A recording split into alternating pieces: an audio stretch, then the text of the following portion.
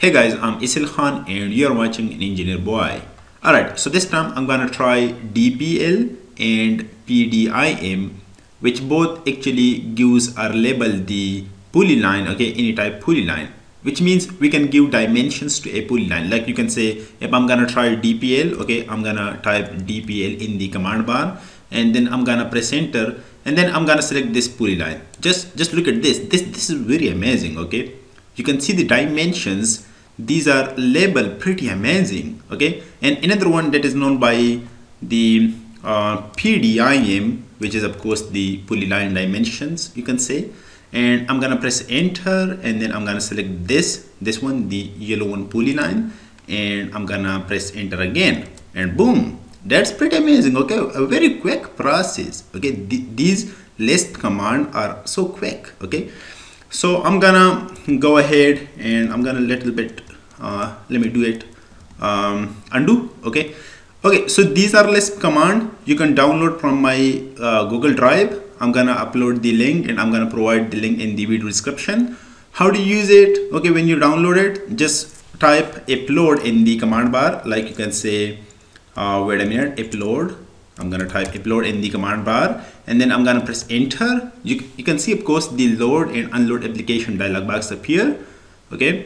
And then you're gonna navigate to the folder, okay, where you have the list command. You can say this time I have the list commands over here in the list folder, okay? One is known by the DPL, okay? This is just the dimensions of pulley line, you can say. You're gonna click that and you're gonna upload, or you can say you're gonna just click this load and then make sure the DPL list successfully loaded, okay? This message must be confirmed over here. All right, then you're gonna click this close. Okay, that's ready now, okay? You're gonna type DPL in the command bar and then press enter. And then if you don't know what to do, just look at the command bar. It's asking select pulley line to dimension. I'm gonna select this one and bam, that's pretty amazing, okay? Just look at that. It's gonna label all the dimensions. I mean, gonna provide the horizontal and vertical distances between each vertices. You can see these guys. That's pretty amazing, okay? And another one, I'm gonna do again upload. Just upload, type upload in the command bar, press enter, and then I have another one which is PDIM, and that is of course pulley line dimensions. I'm gonna click load and then I'm gonna close, okay? And then I'm gonna type PDIM in the command bar, okay? Press enter and I'm gonna select this pulley line and just look at that. That's pretty amazing, okay? Just look at the distances. If you do it manually, okay, from the dimensions, from here, from the dimensions, it's gonna take a lot of time, okay? And this is really time saver, you can say. You can do it for any close, like you can say if this is a rectangle, you can do it of course. Like I'm gonna say PDIM and then just look at this. Wow, that's pretty amazing, okay? It is very quick of course.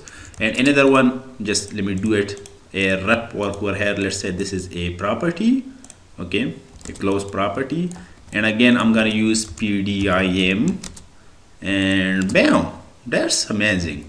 Okay, last time I'm gonna use DPL, okay? Let's say this is a pulley line, you can say a rep pulley line like this one, okay? And I'm gonna use DPL. Just look at this magic. That's pretty amazing. Look at the distances, look at the dimensions, okay? Just labeled pretty amazing. Okay, that's it. Just download these two list command and these are free. You can download it from the Google Drive, my Google Drive, okay? The link is down below in the video description. Just do it.